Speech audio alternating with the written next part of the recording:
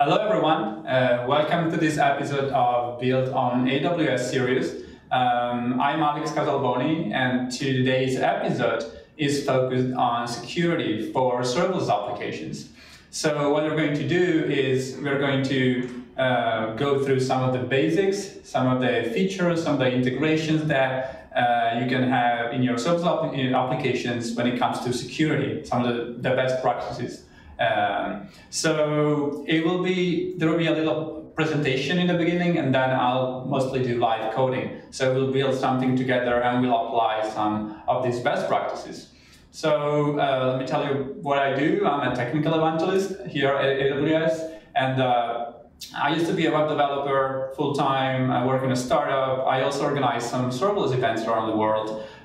So if you are curious about those, ask me anything. I'll be looking at the chat every now and then. So if you have specific questions, don't be afraid to ask. There are other friends and colleagues that can also take your questions. So no question is a stupid question. Don't be shy. Ask us anything today. So this is the agenda for today is very simple. But before that, I wanted to briefly tell you what we really mean by serverless computing, because maybe not everybody is familiar with the term. So the idea, and on screen you can see what our CTO Werner Vogels said a couple years ago when we announced most of the serverless platform. The idea is that as developers we want to write business logic. Everything we want to care, everyone we want to maintain is business logic. So the main core of your business should be all you need to write. And that means that maintaining servers, spinning up instances, patching the operating system, especially when it comes to security, that's a lot of heavy lifting that as developers, we don't, maybe that's not your main focus, or, in general, if you can offload that to the cloud provider, in this case, Amazon Web Services, that will give you speed and agility, and you'll be able to move faster and to deliver results faster as a team. So the idea of serverless computing, especially when it comes to the computing part of it, AWS Lambda, our function as a service offering, is that all you need to write is your functions, your serverless functions. And these functions come with different languages and different shapes, with different events and triggers that can spin up your functions. So today we're not going too deep into these basics because we want to focus on security, on the security aspects. And if you're curious, maybe ask in the chat, we can provide some links, some videos, some other getting started resources specifically about serverless. So this is the agenda for today. I will give you a little background on security concepts, some of the best practices, some of the tools available, and then I'll show some self-paced material that you can take with you and use it and consume it at your own pace. It's actually a workshop, and I'll take inspiration from this workshop and show you some of the modules, some of the steps of this workshop in this live coding experience, which is the third part of the agenda. So let's start and let's go through some of the security background concepts. What are the best practices? What are the things that you may want to avoid when building your serverless applications? And what are the tools and services that can help you deal with some of the most common challenges? So first of all, there are two important concepts to remember when it comes to security, and that's the permission model of AWS Lambda. So when basically your functions, as soon as you create them, they have no permission attached. Maybe they have permissions to log something into CloudWatch logs, but basically if they need to read from database or write into a queue or anything like that, they don't have permissions to do so. And even if you want these functions to be invoked via API gateway, via HTTP, you need some permissions there. So there are two very important concepts. The first one is the execution policies, and this basically means what your functions can do, right?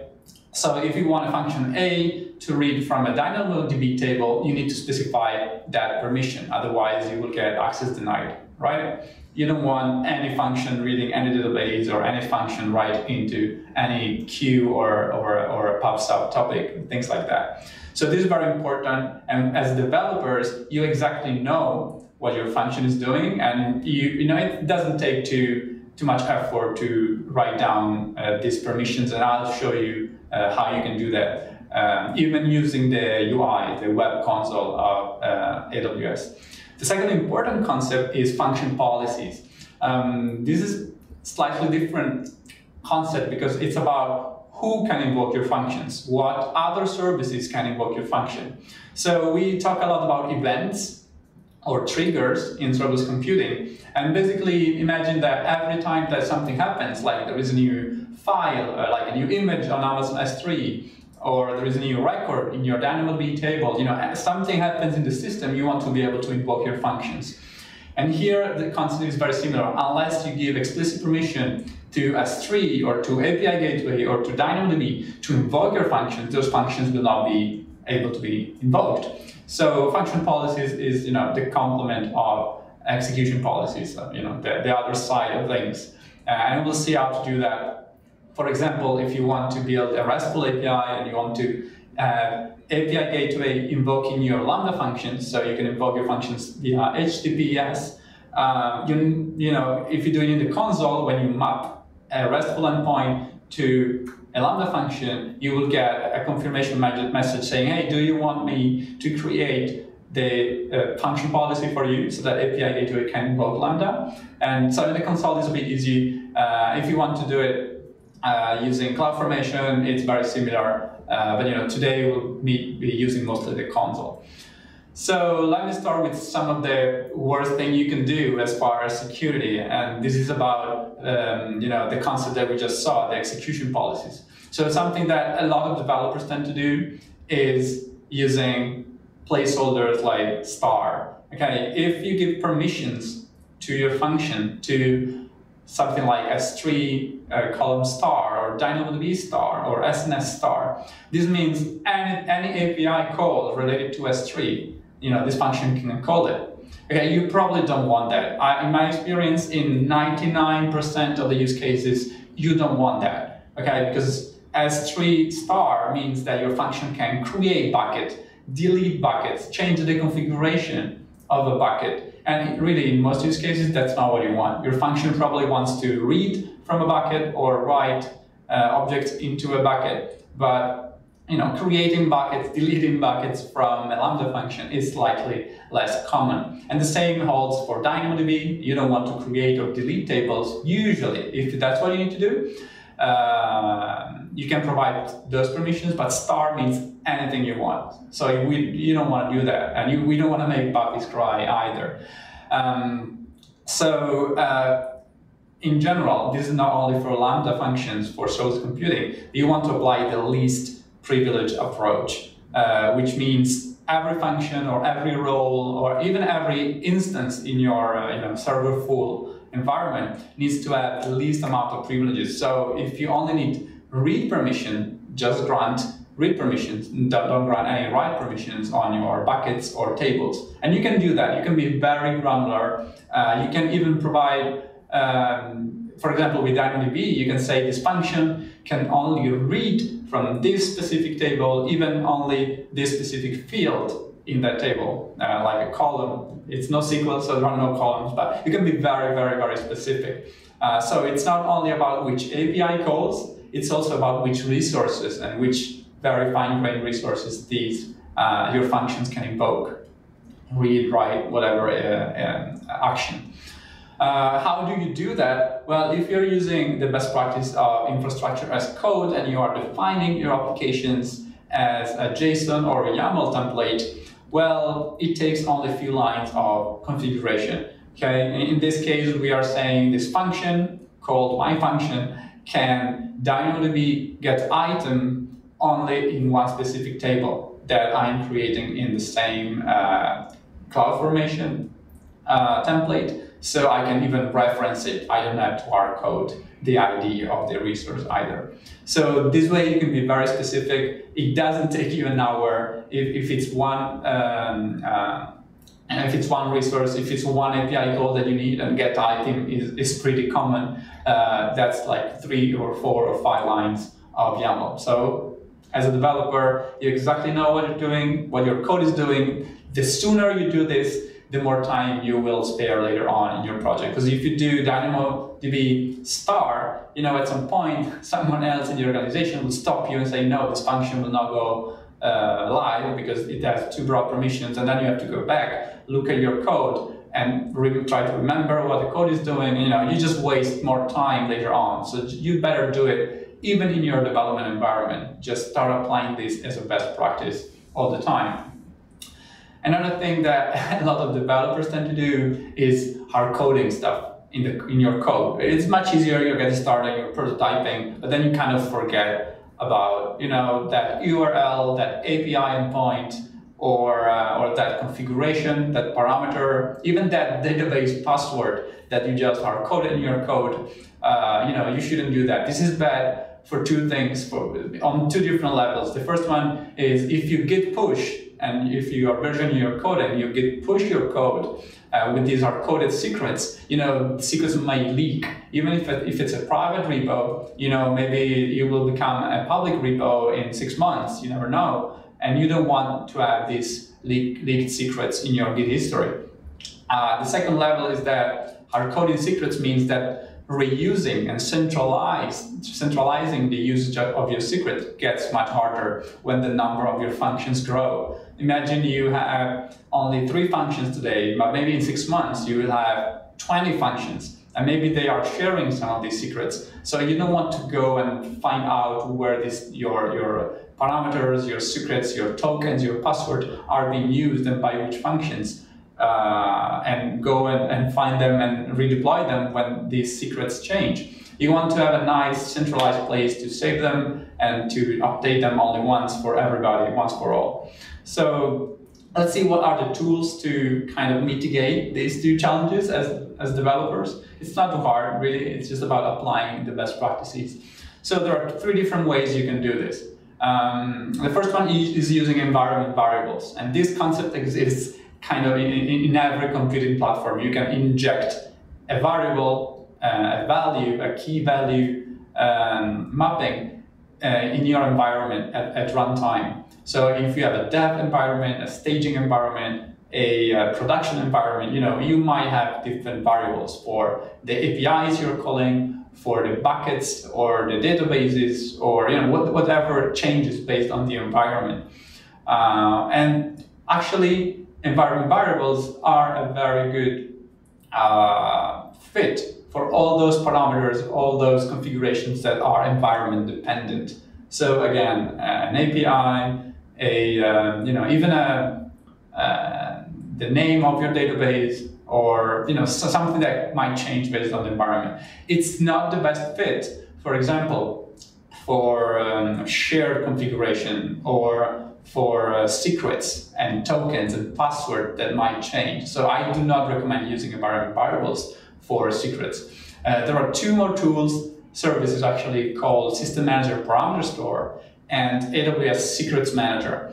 So these 2 are a better fit for centralizing your parameters. Imagine you have 20 functions that all need to read from the same table. Okay, this is not really common because you don't want to do that, but maybe that's what you have. So you don't want to hard-code it 20 times in your environment variables, because then you would need to redeploy those 20 functions when the value changes, right? You don't want to redeploy 20 functions. You don't even want to know exactly where that that parameter is being used and by how many functions at some point when there are so many things happening.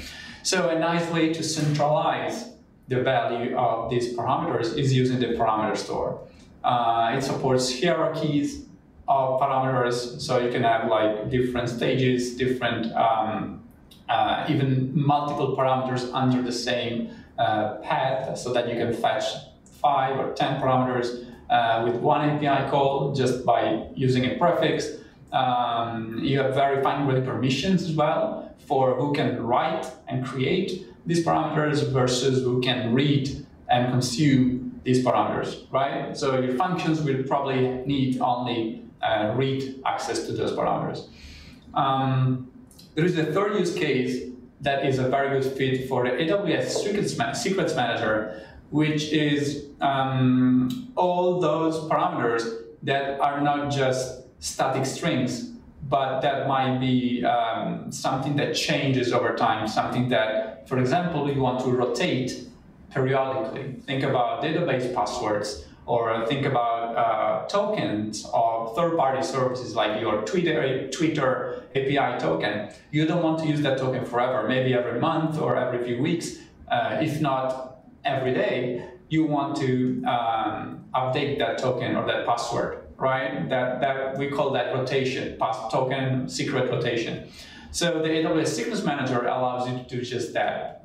And it's even better because for some specific use cases, like for your RDS databases, RDS is our relational database service. If you're using MySQL or Postgre or other databases on RDS, you can integrate it natively with the Secrets Manager. So the Secrets Manager will rotate the password automatically for you every few days, or every day, or every month. You can select the period there. So this is really powerful. So all your function needs to do is fetch that secret and use it, and then the Secrets Manager will take care of updating the database password, and your function will just update the new value, fetch the new value, as long as it changes. So 3 different tools, 2 services to handle your secrets and parameters, and during the next more or less hour or so, will be live coding, and I'll show you some of these. Actually, let me show you what it looks like in code. So this is using the Python SDK, and which is called Boto3. So here we are fetching a parameter using a getParameter function. So all you need to do is creating an SSM. SSM is a system manager service. And once you have the client, you do ssm.getParameter. You pass it the name of the parameter. Optionally, you can decrypt it if it's an encrypted parameter. And all you need to do is getting the parameter value from the response. So it's not crazy, it's not hard. If you are using it in your Lambda function, as you can see on screen, your Lambda handler can just fetch the value either at runtime, or you can even decide to fetch the value out of your handler so that you can cache it across multiple invocations. This kind of depends on the use case of your function. If you do it outside and you want to cache it, that's great, but be aware that if the value changes while you're caching the value, basically you might have inconsistencies. Maybe the bucket or the database name or something else might change under the hood. So something that you can do is handle the change scenario in a reactive way. So you can say, whenever there is this exception, go and fetch the new value for me automatically. So there are different ways to do that, but just keep that in mind. If you fetch it out of your handler, you can cache it. If you fetch it inside the handler, you are adding some additional latency to your Lambda execution. So it's a few milliseconds, I think between 20 and 50, it kind of depends on the region, on the time of day, on everything. But, it's probably around 50 or 60 milliseconds. So if you do it like this, inside your handler, it will be a bit, some milliseconds more in your execution time. I've actually written a special library for Python. I call it SSM Cache. And this library will give you, a little bit of syntax sugar for your handler. So you just define a parameter as an SSM parameter, you give it a name, and then you just do parameter.value. Optionally, you can specify caching behaviors, in seconds. You can group different parameters. You can use even secrets as part of your group. So it's a nice little library. It's open source on GitHub. So if you're using Python and you want to integrate it with your function code, have a look at it, report any problem, or help me improve it. So there was a bit of background about some of the best practices, some of the main challenges, some of the interesting challenges that developers face when approaching serverless, because we are a bit lazy, let's admit it. So we find the right shortcuts. But if you keep these practices in mind, it'll be much easier later on when you operate your APIs or your functions, your serverless functions in production. So now I want to give you this very nice link, amazon.to/serverless security. Okay, this link will bring you to a GitHub repo. Let me show it to you real quick. So this is the GitHub repo, and this is a workshop that anybody can take and can go through at their own pace. It's composed by a few modules. It's called Serverless Security Workshop. It starts from a very common website architecture. So you have some clients, you have Amazon API Gateway and AWS Lambda in your architecture, and maybe a database. This specific workshop is using a relational database, Amazon RDS using Aurora. But you might have other databases under the hood. It's composed by different modules. There is a module to initialize everything, like a setup module. And then there are 8 more modules that you can take in any order. Okay, so today I'm not really going through these modules, but I'm touching some of these concepts, some of these challenges, let's say. So I'm going to show you how to deal with secrets and configuration parameters, exactly the topic I've just introduced. And we'll go through input validation, encryption, usage plans and API keys for throttling and monitoring your API, and even distributed tracing using Amazon X-Ray. So there are a few more modules, like the first module on authorization, that will help you configure your web application with Amazon Cognito and auth to scopes to handle the permissions of your different clients. There is another module on dependency vulnerability that help you, at build time, maybe as part of your continuous integration pipeline, it helps you detect if some of your dependencies are vulnerable, so you don't want to deploy them to production. And there is even another module 6 on Web Application Firewall. So it helps you configure custom rules, for example, to stop requests that have a payload size too big, like up to 3 megabytes, or you can configure the payload size, or even to block requests that look like SQL injection attacks. So these modules will give you even more, but today I'll focus on the others. So if you're curious, check to do the whole experience in your own AWS account at your own pace.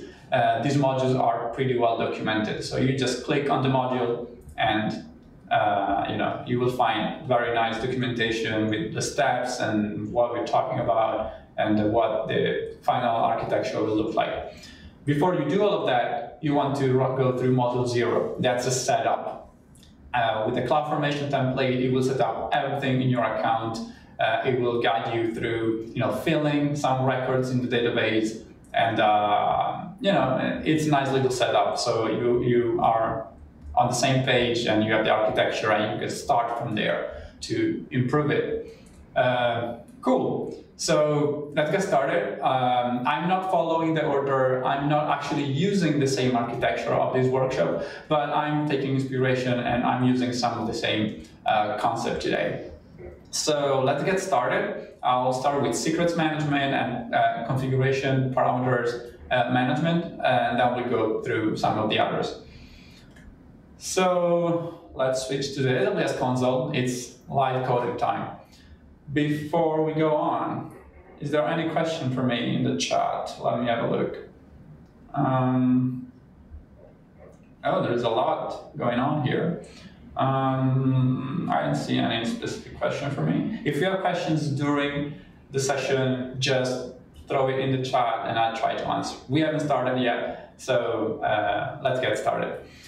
Let's start by creating a new Lambda function. Why not? So this is the Lambda console. I can just create a new Lambda function.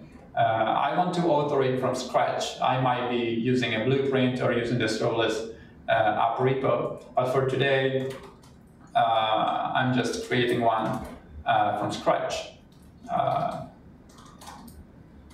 Cool, let's give it a name, and I'm going to choose a runtime. So these are all the runtimes supported by AWS Lambda by default. If something's not here, if your favorite language is not here, you can use even your own custom runtime. But for today, I'm fine using Python 2.3 because I'm a nostalgic person. So let's use Python 2.7. Please start noticing that by default, this tab, the permissions tab, is closed. Let's have a look at the permission tab. So by default, the UI will create a new role with basic permissions. Basic permission means your function will be able to access the internet and will be able to print, will be able to log something. So it will only have CloudWatch logs permissions, basically. And we are okay with that for now. We will add more permissions later on. So let's create our function. It should take on a few seconds. Here we go. So does this even work? Okay, we got it. So right now our function only has CloudWatch logs, as you can see here on the right. There are no triggers configured, no API, no nothing. And as you can see, the code is pretty basic. We have our Lambda handler, and it's returning a 200 HTTP response. So nothing crazy here, that's default code. Yeah, sorry guys, I'm using Python 2.7 because I have more experience with it, but it doesn't matter. For today, I'm just writing so simple Python code, it doesn't really matter. I'm just pretty sure what I'm writing works. I don't want to have live coding errors right now. So let's start from this very basic code. Actually, let's add some real JSON in here, like a message. Okay. Cool. So I'm saving and I'm testing. Let's add a default, like an empty input event. So this is the input that our function will receive. Let's create it and test it. So it's the default code, it works. There is nothing special here. Body message is okay, so let's go to 100, 22 milliseconds. We don't really need a lot of memory. But down here you can configure environment variables, that's what we have talked about earlier, and you can even encrypt them, and you can configure tags. Here is where we configure the execution role. So if I want to add specific permissions, I can open the role and modify it. Here is where I configure the power. I like to call it the memory. Remember, if you give it more memory, you will also have more CPU, more networking, more everything. And for today, we're totally okay with 3 seconds. There is some more debugging, networking, concurrency configuration, but for today, it's totally fine. So let's save it, and we're good. Now, imagine that we want to build an application that has an API, a public HTTP endpoint that is collecting like sign up data. Like a user will submit a post request with some sign up data, like an email and some other parameters, and we want to store that into a database. Okay, very, very simple scenario. Okay, so we'll need to like fetch sign up data from body, and we'll need to write data into DynamoDB. We are going to use DynamoDB just because it's a bit simpler. There's no drivers, no configuration needed, so it's pretty straightforward. And then we just want to return a 200 message OK or 201. That's up to you. So how do we do that? Well, fetching the message from the body is pretty simple. You can just say body equal event body. We probably also want to do JSON loads because we want to get some JSON input, right? So that's all we need to do. We are fetching the body of the HTTP request in there. And then we'll look into how to actually write into a database. But for now, let's write a simple mock. So we can say something like body, and just to test our function. So if we create a new test, we'll probably get an input like this. Our body will be some sort of JSON, and we'll figure out what the JSON looks like in a second. Okay, now actually let's define it right now, because we are writing a little test. We want to define it right now. So imagine that we want to get an email. So let's write a simple email test.com. And maybe we want to optionally get, I don't know, a Boolean for our newsletter, because they are signing up for a newsletter. Let's just pretend we have a newsletter field which is true. Okay, so this is our input, and I'm escaping the string delimiter here, but not a big deal.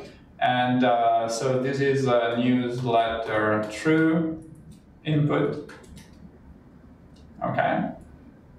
Let's create it and test it. Oh, I actually didn't save and test it.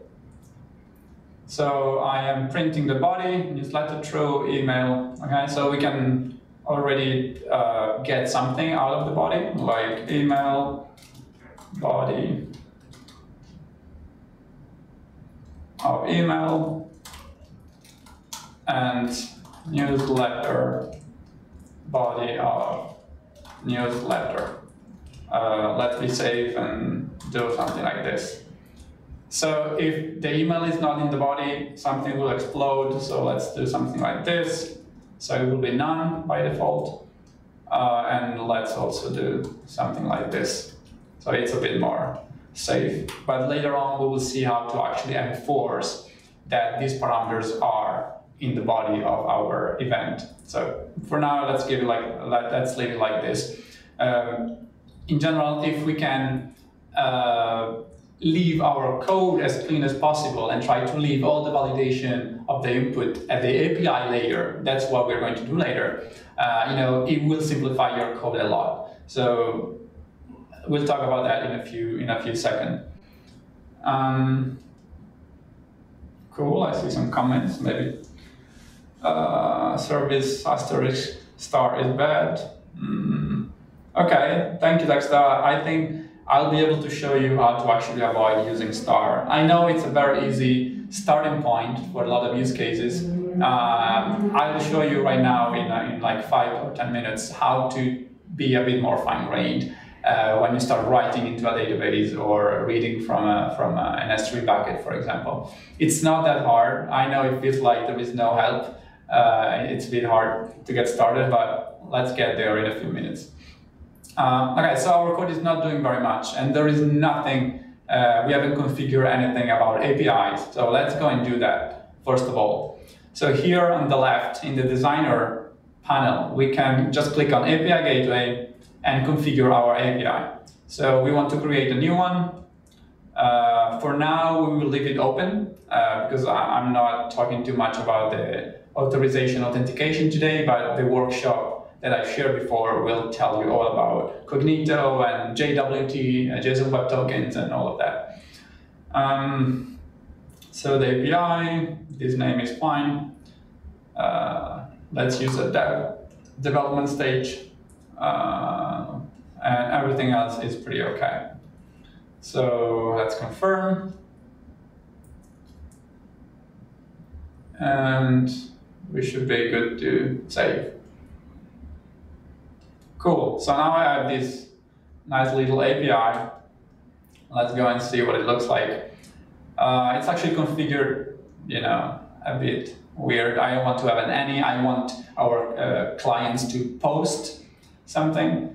So maybe let's go and edit this method. I want to have let's actually delete it. I know it's the default, but let me show you how to create a new one. So we create a resource. It will be sign up resource, so / signups. So we want to post a new sign up in there. Create, and then here we create a method post confirm, and here we can pick the Lambda function, right? There are different integration types, but let's just select a Lambda function. It's our Twitch security demo. The default timeout is fine. We want to use the Lambda proxy integration that will do some magic for us. It will give us all the headers, the body, the path parameters, so it will simplify a lot the integration between API Gateway and Lambda.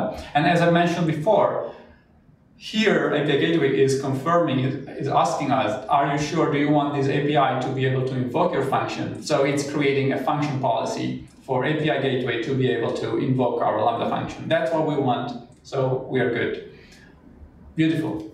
So we have created this Lambda function API Gateway integration. We can already deploy it.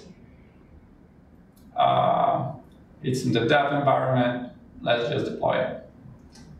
And there we go. So we have this URL with the signups endpoint. Let's try to use, here I have Postman. Let's try to use Postman to verify that everything is actually working and that we are invoking the right endpoint. So new sign up. Let's just create a collection. Cool. So here I'm creating a new request. It's actually a post request. This is the URL. This is my endpoint dev signups. In the body, I want to pass some raw JSON. So we want to have email, similar to what we did before. And newsletter. True. Okay, exactly the same that we configured. It's a post request. We can send it, and I expect to see a very similar output. Message OK, right? So we can keep testing our function using Postman, and later on we want to test different things. But for now we're good. The message is OK. We are invoking our function.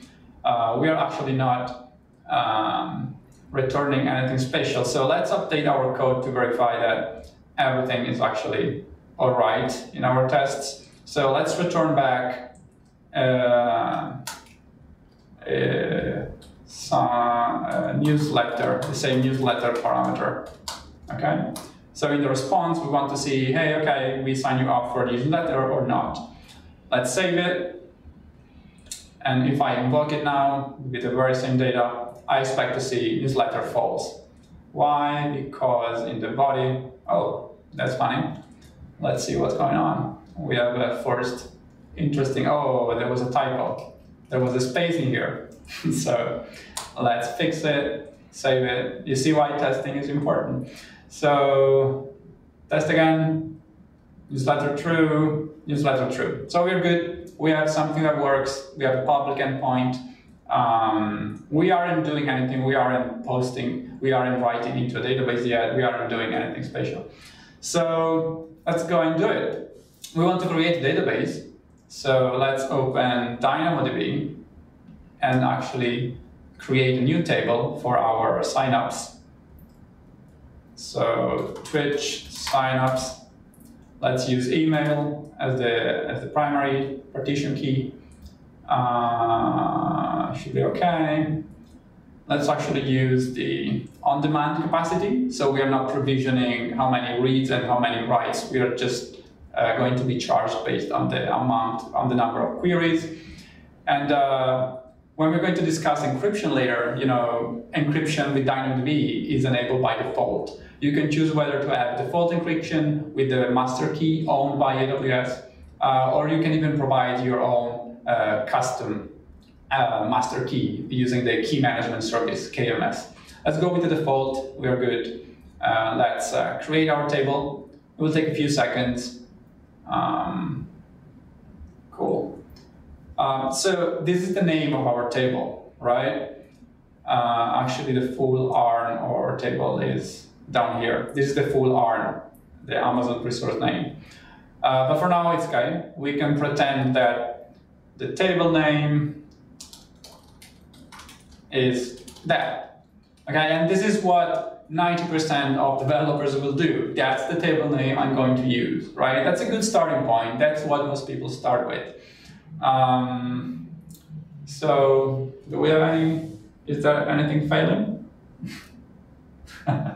Okay, I wouldn't approve a pull request like that either, hybrid, but you never know.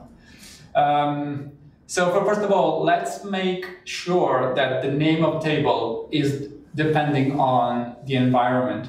So one thing we could do is reading this table name from an environment variable.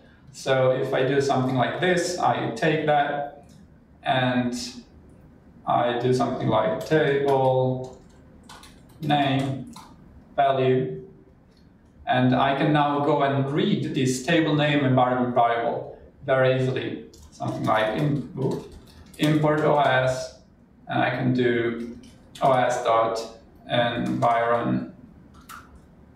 table name. Okay, this way I just externalized the table name into an environment variable. And if I save, everything should be saved. I can test it. I expect it to run. Good. Let's add some more print so we can make sure we are good. Using table name. Okay, let's save again. Let's look at the tests, and we should be using the table Twitch signups. Okay, so we're just reading the environment variable here. Nothing special. I expected it to work. But let's try to do something a bit more sophisticated. Let's imagine we don't have one function, but we have 20 functions, and all of them needs to read this environment variable. And we don't want to change 20 environment variables if the table changes. So let's try to externalize the value of the table name into an actual parameter. So let's do that real quick. So let's open the System Manager console. Here we find a lot of stuff on the left. What we need is at the very bottom, the parameter store.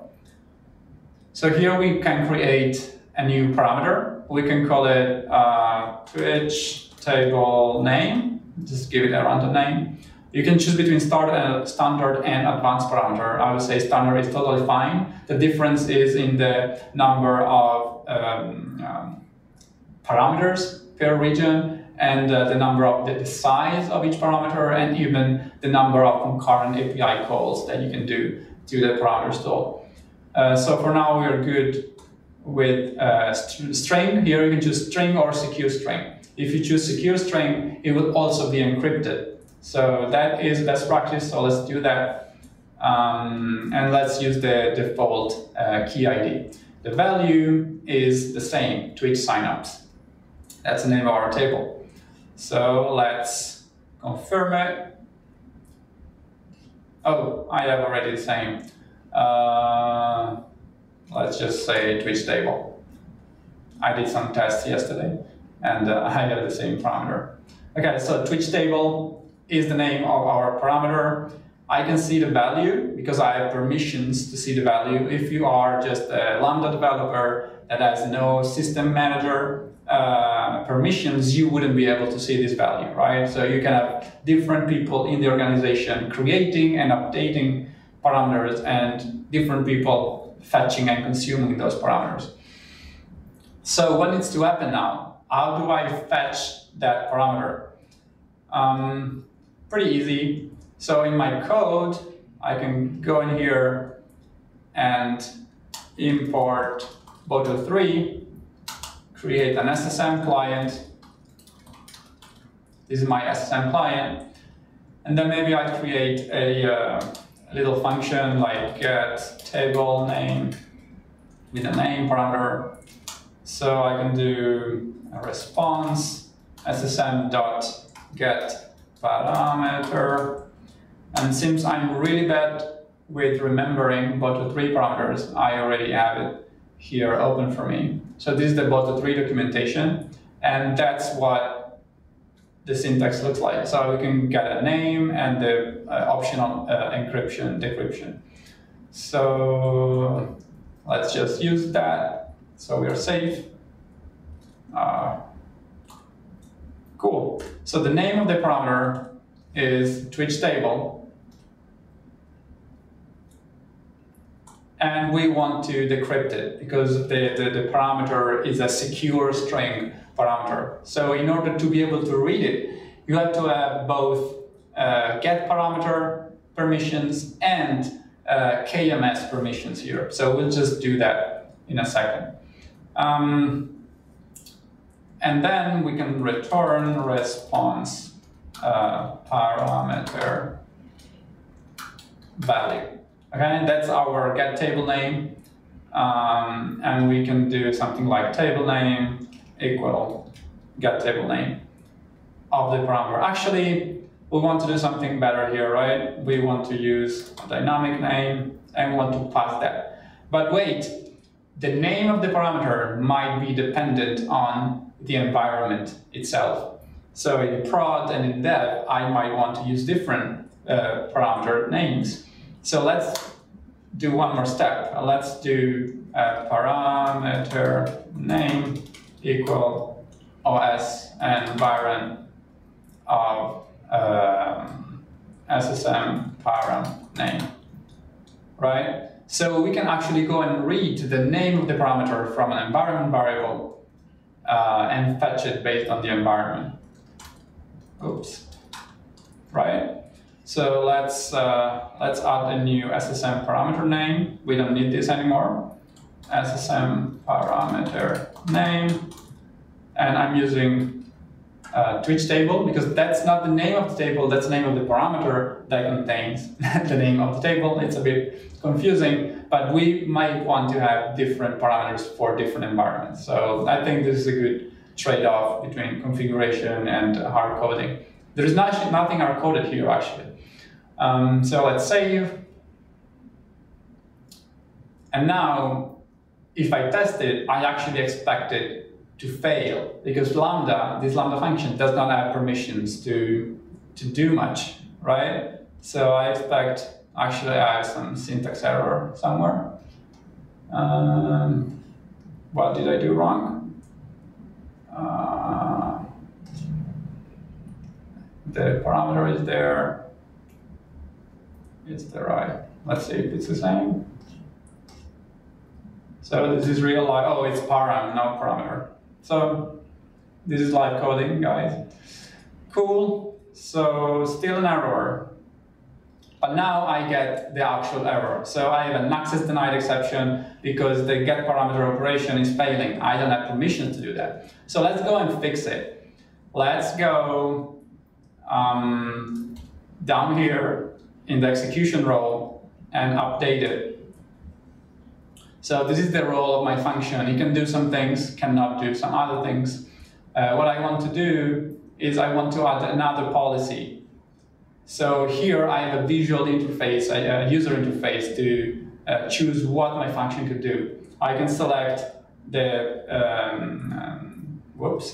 the system manager service. Here I can choose which actions I want to read. So it's probably going to be here somewhere. And I need the get parameter API. Okay, how do I know it? Well, because I know a little bit about the API of the system manager service. If you don't know about it, you can just Google it and find the whole list of system manager and exactly what's the name of the API or the action. So we want to use get parameter and which resources? Well, we don't want to give it access to every parameter. We want to give access to a specific resource. So it's UE, EU, West 1. It's, well, this account, but now I'm lazy. And this is the name of the parameter, okay? So as you can see, this is like a very nice builder for me to generate the full ARN for my parameter. It builds everything for me. I didn't need really to remember all of the syntax. I just need to give it the Twitch table parameter name. So let's add that. Let's review the policy. Let's call it SSM read table param name. And let's go and create it. Cool. So if I go and look at the role, now I have this new inline policy. So what the UI did for me is it built this nice JSON policy, the JSON statement. So it was created with the visual editor. It's allowing this function to SSM get parameter for this specific resource. Okay, I think this is a good way to get started with building function policies. But of course, when you get familiar, it'll be much easier to just know the name of the action, know the structure of the resource, and you can just build it manually as well. But I think this is a good way to get started. So now it usually takes some seconds because I am caching, I guess. So let's see if we can now fetch the value of the parameter. Still some error. Let's see what's in there. Still telling me I'm not authorized. Let's try a few more times. It does take some time. It could be taking a minute or two. So let's give it some time. In the meantime, what we're going to do is, well, okay, our code is not too complicated yet. We are getting the name of the table, but we're not writing into the table yet. Right? So we created a table. Let's go and actually write into that table. Here I have some code for me to just put an item into DynamoDB. So this is what the API looks like. But I think we are slightly out of time, so I don't want to bore you with the DynamoDB syntax. So let me quickly go through it and skip this section because I want to show you more stuff in the next 40 minutes roughly. So let's pretending we are writing into DynamoDB and that it works. What happens is we will need to write that piece of code. We will need to add a new IAM policy for put item DynamoDB API in that specific table. So that's what we need to do. And we'll need to write an item that looks something like email and newsletter in our DynamoDB table. I don't think that's particularly relevant. I already showed you how to create a new inline policy and how to update your code and how to quickly test it. So I want to show you some more interesting stuff. So let me skip that step. It's not particularly interesting. So let's get into the into some more interesting section. I wanted to touch briefly on encryption, but with Dynamo, it's encrypted by default. You can configure your own master keys if you want. If you look in the workshop that I've shared before, there is an encryption module. And here you'll be able to actually enable encryption in your MySQL database. Okay, you can configure the database to only accept encryption connections. And in the SQL world is a bit different. But basically, yeah, you just have to enable it in your code and force that every connection is encrypted. With Dynamo, it's a bit easier, but if you want to dive deeper into RDS encryption, you can check out this module. So let me go straight to the next module, which is input validation. So what is input validation? The idea is that, for example, here, I am reading an email and a newsletter Boolean from the body, but what if it's not there? Do we actually want to do something like if not email return status code 400? Okay, this is very boring. If you have 10 parameters, you don't want to fill up your business logic with validation logic. Okay, this is something I've done hundreds of times in my life, but there is a better way to do it. So let's actually do something really brave here and go back to our previous version of our super simple Python code. So here we want to give for granted that our parameters, our body, in our payload, we have the email and it's an email, and we have a newsletter, which is a Boolean. Okay, I don't want to do that in my Lambda code. So let's save and let's do it in the API gateway layer. So let me go and open the API. It's here. So how can you do that with the API gateway? There is a beautiful feature called models. Okay, in your models section here, you can specify a model and you can map that model to your API endpoints, your API resources, and API Gateway will do the input, the payload validation for you, actually for free. You're not paying that. So your code, your Lambda function is not being executed if the payload is invalid. Okay, at scale, this is very important, not only for security to avoid, code injection and very nasty stuff. It's also very powerful from a cost perspective, because you don't want your functions to be executed if the payload is invalid. So at very large scale, this is very fundamental and super useful. So let's actually go and see how to do that. I'm going to create a new model. Let's call it sign up. This model applies to application JSON content type. I don't really want to describe it, but so let's give it a title, sign up. It's a type object, and here I can specify all the different properties. Okay, what kind of syntax are we using here? Well, it's just JSON schema. So let me find JSON schema string. So I go here, and that's what I can do. So actually in the string JSON schema field, there is a special validator for email kind of strings. So I don't even have to write the email validation, right? So how do we do that? Let me show it to you. So I'm going to define a email property of type string. And then I can say something like format equal email. Oops. Is that email? Yeah, so there are some built-in formats. So if we have a date or an email address or a host name, an IP address, these are all JSON schema predefined types that you can just use yourself. So here I've defined an email property of type string format email. But I can actually say that the email field is required. So if there is no email in the payload, I don't want the request to proceed. It's a required field. So let's do the same for the newsletter field. We have another field called newsletter. It's not of type string though, it's a Boolean. Do you think we have a JSON schema Boolean? Let's look for it.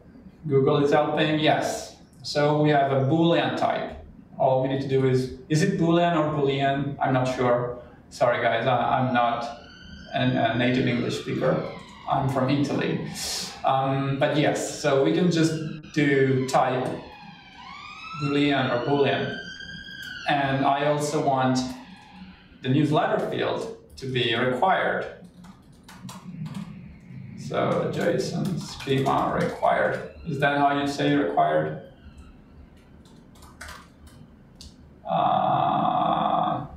Yeah, required and then just a list. Cool, I'm just double checking because my memory is really bad again. So this is my schema, this is my sign up module. Two required properties, one string formatted as an email and one newsletter field, which is a Boolean. So I create that model and now it appears here in my models list. What I can do now is I can go into my signups post method in the method request integration. And here I can do something like request validator, validate body. So I can validate the body, the query string, the headers. So here I'm just expected to post some JSON body. So validate body is totally fine. I can confirm that. And then request body, I add a new model here, application JSON sign up model. And that's it. So let me actually go and test it already. I can test my post request here in the API Gateway console. If I give it an empty body, I expect it to fail, I'm actually given an invalid request body response. So that's what I want. If I give it email, like a number, I expect it to fail because it's supposed to be an email. If I give it a nice email and a nice boolean like true, I expect it to go through. Cool. Of course, if instead of a boolean I give it a string, I expect it to fail. So I have implemented input validation in the API gateway layer. And remember, this is not only pretty cool, this will help you with two things. First, your code will be much simpler. Okay, in my Lambda function code here, I can kind of give for granted that I will have an email and a newsletter body payload. I don't have to check for it. I don't have to be super safe. I don't have to mess up. And I don't have to add if statements. And the second advantage is that you do not have to invoke your functions just to validate the input. If you are at scale and you have millions of requests every day, you want to exclude from your costs, from your budget, all those requests that are invalid. An API gateway will do that for you. So I think this is pretty cool. And we can do exactly the same. If we redeploy our application, our API, so I can just redeploy it in the dev environment, in the dev stage. And now I can just test it exactly the same way from my Postman. So if I give it the right input, it's fine. If I use the wrong type, or if I don't give, woo, it's passing. This is fascinating. Funny. What's happening? So let me double check. Is it the right API? Is it the right endpoint? Yes, yes. Sorry, let me double check. I mean, it worked. This happens. We are live coding, so it's invalid. Let me try with an empty body here. Oh, you know what? I'm not passing the right header. So I'm supposed to pass a content type header. If I pass a content type, JSON application, JSON, it will actually be, the request will be mapped to my model. So what I was doing wrong is that I wasn't passing, right? I wasn't passing any content type header. So something you might want to do is also using some kind of default model for like unknown content types. So here I'm passing a body, JSON body, but without the right header, and it wasn't going through. You probably don't want that. So in a more advanced scenario, you also want to apply the same model to other content types, right? It could be XML, it could be any other content type your API might be using. Cool. So that's something. Let me tell you about another thing, another module, another topic, that is usage plans or API keys. Or there are use cases where you might have different API consumers or different API clients that have different requirements or different capabilities or different rate limits, things like that. Imagine you have different type of customers that pay a different subscription based on how many API calls they can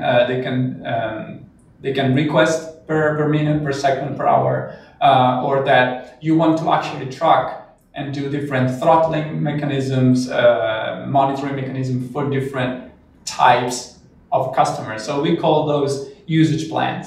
So let me show you what it looks like on API Gateway. You can go down here and create a new usage plan.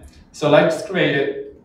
Let's call it basic. And let's imagine we have a basic API consumer and an advanced or premium API consumer. So we can set up different throttling mechanisms. So how many requests per second you want your basic API consumer to be able to do. Let's say one. One is fine here. And how many requests per month you want them to be able to do? I don't know, let's say 100. Okay, so this is a very basic, maybe like a free tier API throttling configuration. So you configure your usage plan, and then you can create API key and stages. So let's pick our API. Let's map the stage environment, and we're good. Okay, now that we have configured the usage plan and mapped it to the API stage, we can actually go and create API keys we can give API keys to our different clients and API consumers. So we can create it. We just give it a name. It could be like Alex. This is the API key I am personally going to use. And then you can either auto-generate it or provide a custom one. And the custom one is particularly useful, for example, if you're using Cognito to authenticate your API, because you can map an API key and a user plan to a specific Cognito user or Cognito client ID, for example. So for now, let's auto-generate it. And I'm done. So now I have this API key in here, and it's mapped to my API stage. But my API is still open. You see, if I go and okay, now it's invalid. But if I go and invoke it with the right payload, my API is still reachable. So what I want to do is update my API to request. To always request an API key in the headers. So there is a parameter here that you can configure, and I'm going to set it to true. So my API, this specific API resource is going to require an API key in the request. Otherwise, it's not going to accept any request. So this is a bit of authorization and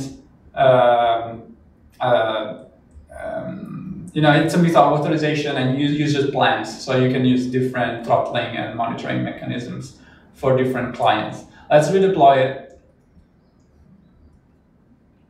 And now if I try to invoke it, I should get a really bad error, I suppose.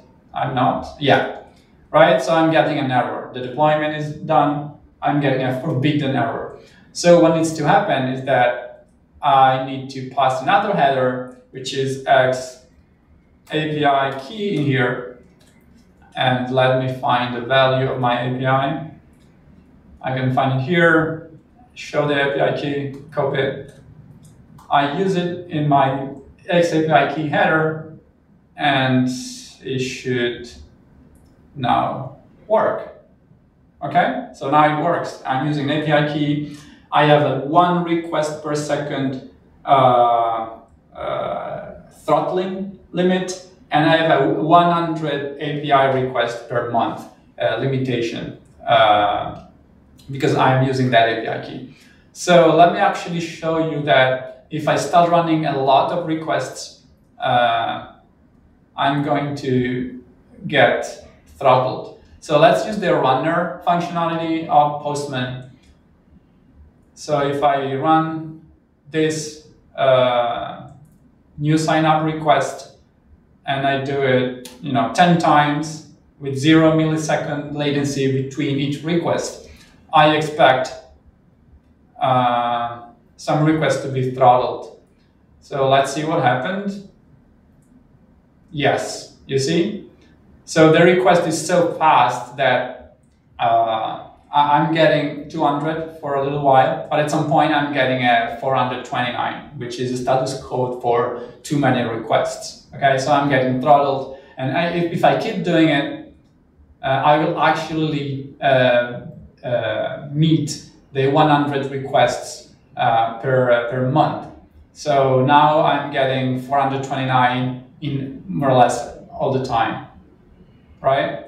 I already reached 100. So more or less for another month, if you want, we can try again in 31 days. I'm not going to be able to invoke the API for another month because I saturated my 100 calls. Okay? Cool. So let's go to one more topic. Do we have any question in the meantime? You're using get, not post. Am I? I think I'm using post on Postman. Maybe it was related to my API gateway, but anyway, I'm doing a post right now. Do invalid requests have a cost on the gateway? If I remember correctly, no. Okay, those requests are not being charged on API gateway and on Lambda. If somebody in the chat, like Heitor or some other serverless friends, want to confirm that, checking out the pricing page, I'm 90% sure that those requests are not being charged. I'm 100% sure they're not charged on Lambda because Lambda is not being executed. I need to double check on the API gateway side, but I'm pretty sure it's not. Do we have any other question real quick?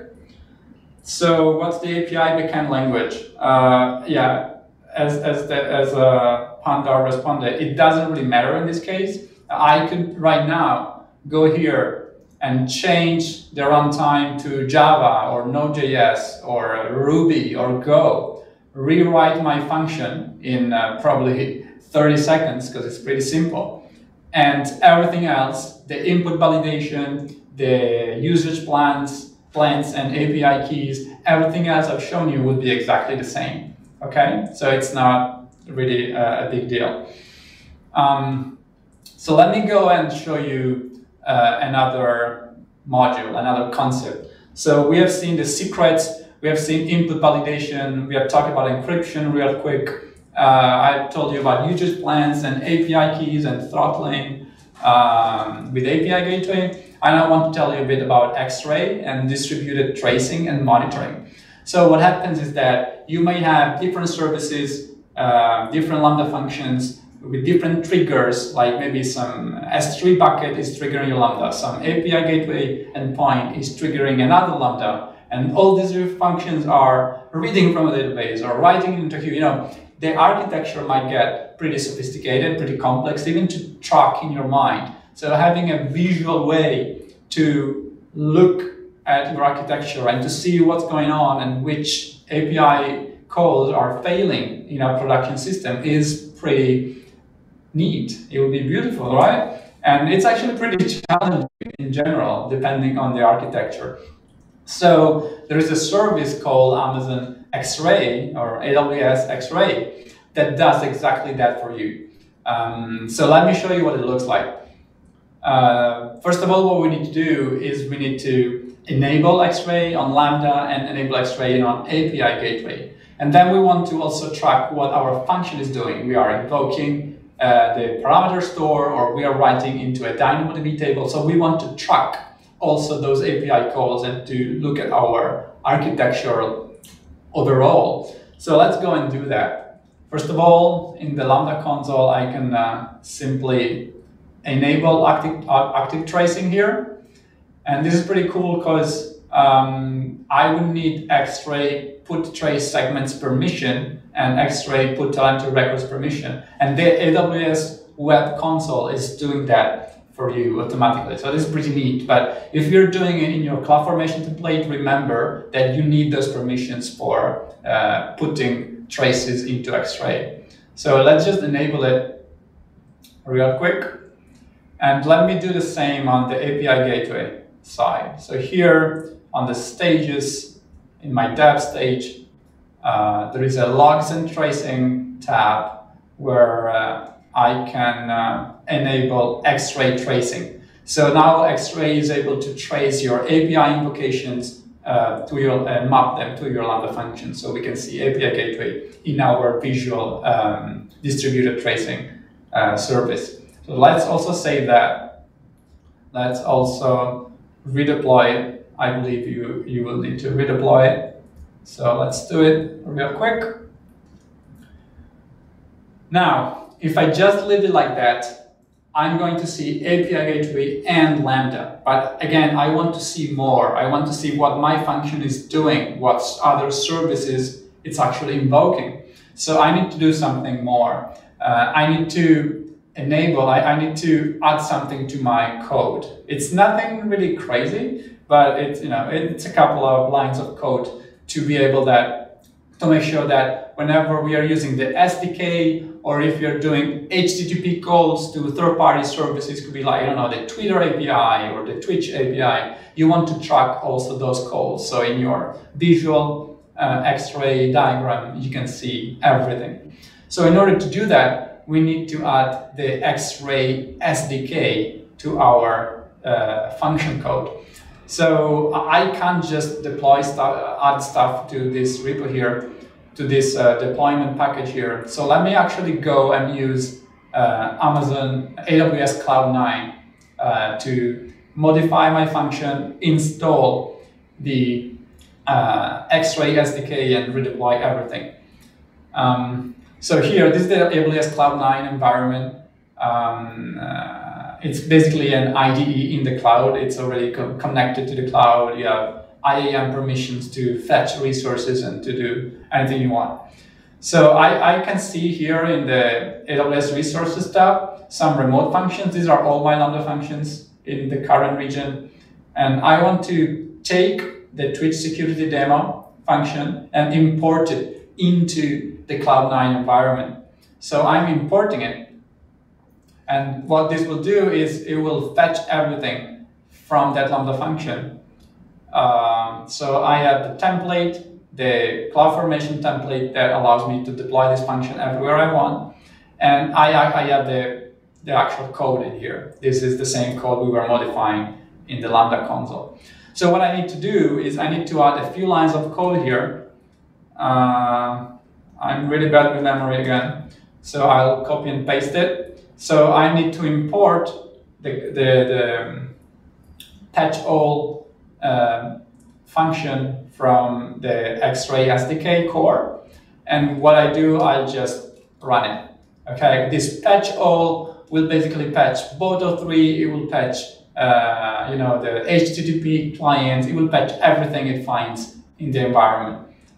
If you want to patch specific modules, you can just say, hey, just patch for example, Boto core. Okay, everything we are doing here is using Boto to fetch an SSM parameter. So I could just patch Boto core and I'll be okay. But if I were using other third-party APIs or whatever, I would want to patch all, and it does everything for me. I don't even need to configure it. But this library, AWS X-Ray SDK, is not included in the Lambda environment, in the Lambda image, in the Lambda runtime. So I need to install it and bundle everything with my code. So let me do it really quick and dirty. So let me use the console, the terminal down here. So I'm going to cd into this project, Twitch security demo, where I have my files, and I'm going to install the X-Ray SDK in this folder. Okay, there are 1,000 better ways to do it, but I have only a few minutes. You could do this in a Docker container. You could automate your packaging using AWS SAM CLI. Now I'm just doing it really quickly for you to kind of understand what X-Ray looks like. So I'm just installing a couple of libraries. And again, this will be installed in the current folder. So it's a lot of stuff that we need. We are installing only 2 libraries, but it needs a lot of stuff. It doesn't matter. What I can do now is just right-click here and deploy. Okay, Cloud9 will take the whole folder, bundle it into a deployment package, a zip file, and deploy it to Lambda. Okay, let's do that. Again, there are different ways to do it. You can use the serverless framework, you can use AWS SAM CLI, you can build your own tooling if you have a lot of free time. I think Cloud9 is really intuitive, and you can just right-click deploy. So now that we have a lot of dependencies and a lot of files in our deployment package, I cannot open the code in my Lambda editor anymore. It's telling me the deployment package is too large to enable inline code editing. But it's fine, I can keep using my Cloud9 environment and update my code and right-click deploy it. That's a simple way to do it. In a real world, you probably want to have a continuous integration pipeline that when you git push into your repo, everything gets deployed to a development or a production environment automatically. But it's not today's topic, so let's not focus too much time. Let's not waste time on it for now. So I've updated my code. Let's see if it still works, because we are live. Things might break. Internal server error. So let's go and find out what happened. So I can check my monitoring tab, and I can open the logs in CloudWatch, so we can see exactly what's happening. Oh, there is some modules missing here. Interesting. So I'm probably installing the wrong dependencies. Let me do that again. So we need AWS X-Ray SDK and setup tools. Do we also need Enum? I think this kind of depends on the environment you're running in. Yeah, Enum is not a package. Let me see what's missing. Yeah, no module name Enum. So I think it might depend on the version of pip that I'm using. That's kind of giving for granted that some packages are already in the system while some are not. So let me debug that live, because I don't really know how to solve this. So let's find a good solution to that. Okay, let's see if that will solve it for us. Sorry about the live issues. So let's do pip install this here. Let's see if that's enough. Let's redeploy it. Oh, do you think I'm using pip for Python 3? Oh, you're right. You are right. So I'm actually using the wrong pip. So it's assuming some libraries are there while some libraries are not there. So that's a good point. Let's see if it works anyway. It works anyway. Okay, so in Python 3, the enum34 library is there by default. It's not in Python 2, obviously. So I install it. For some weird magic, it works anyway. So I'm using pip for Python 3 and the Python 2 runtime. So this thing happened. I could just update the runtime here to Python 3 and probably we would have fixed it anyway, but we are live. I'm doing it a bit quick and dirty. So let me show you let's do some more invocation first. So let's give it another, I don't know, false parameter just for fun. Cool. And let's open the X-Ray console.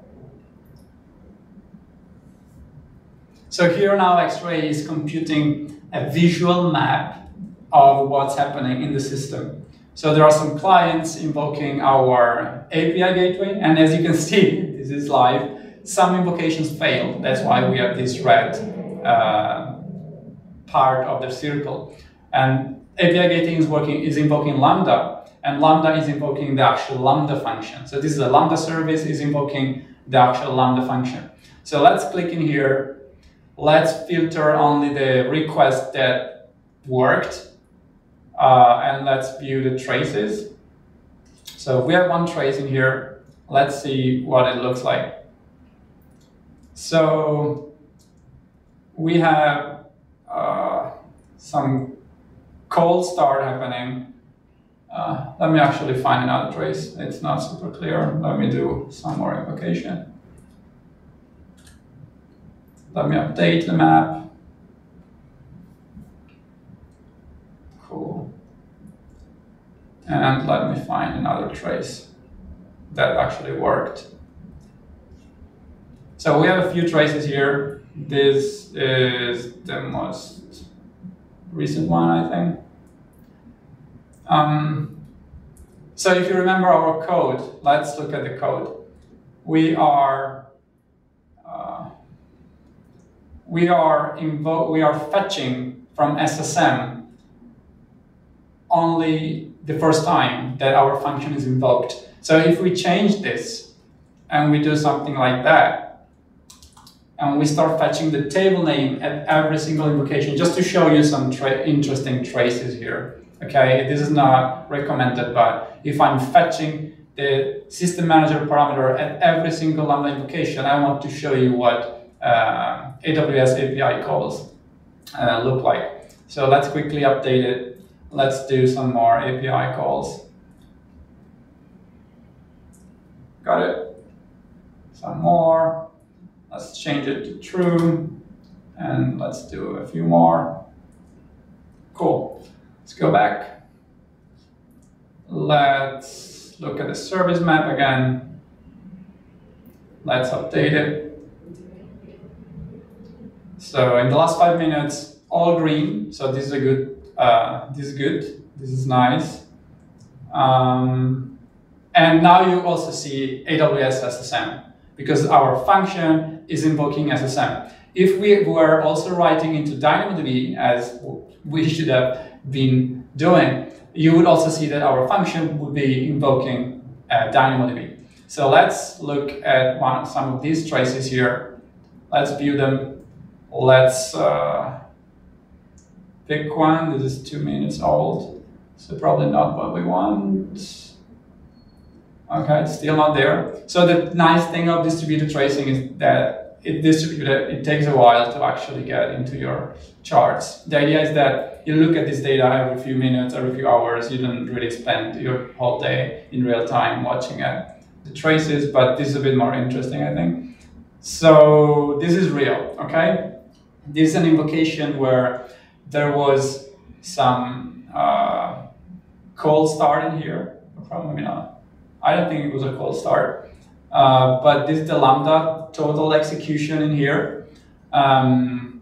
This is the function execution. So there is some, before and after overhead.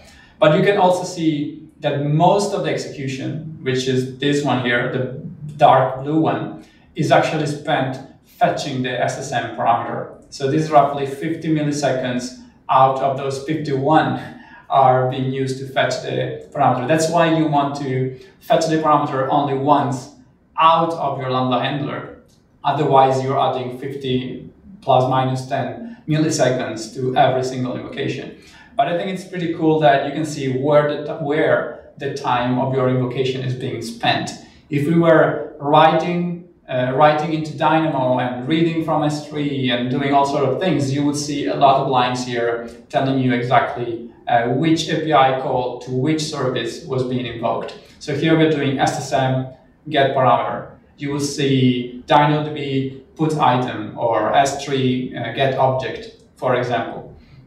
And here we're doing nothing after retrieving the parameter, so we're spending roughly 0.4 milliseconds returning this JSON response in here. So it's not super interesting, but you can see what's going on in your code. So question, if the function calls another external API, can we see it too? Yes. So since we are doing X-Ray SDK core patch all, this would also patch your HTTP client. So if you are calling the Twitter API, or if you're calling the Twilio API, or some other third-party API, you would see those API calls in this visual map as well. So here you will see another line, another arrow pointing to the endpoint that your function is invoking. So that's pretty cool. Cool. Another question. Lambda free tier. So Lambda free tier is very useful. So if you're a startup, if you have a side project, there is the AWS free tier that allows you to invoke Lambda you have roughly 1 million invocations of 100 milliseconds every month for free forever, right? So as you can see, there are some services that are free for 12 months and some services that are free forever up to a given quota. And as you can see here, AWS Lambda gives you 1 million free requests per month, depending on the duration. If it's 200 milliseconds, it will be 500,000 invocations. So it depends on the duration of each invocation. But you can do a lot. I've seen startups surviving on the AWS free tier, maybe for a year or two, until you actually reach those 1 or 2 million invocations per month. And when you do that, it will be maybe a couple of dollars. So it's not that your cost will be 20 times more. You just get out of the free tier, you start paying a few dollars or pennies, depending on storage, compute, and so on. Cool. So I think we don't have too much time left. We finished our 90 minutes. I want to remind you that most of the material that we have seen is actually based on a public workshop that you can find on GitHub. It's here, amazon.to/serverless security. So check it out, it's on GitHub. You can do all the steps I've shown you, but using a relational database, using a MySQL Aurora database. And you will see a lot more steps about authorization with Cognito and OAuth2 scopes and encryption in transit between Lambda and your RDS database. You will see a lot about dependency vulnerability scans, maybe as part of your CI/CD process.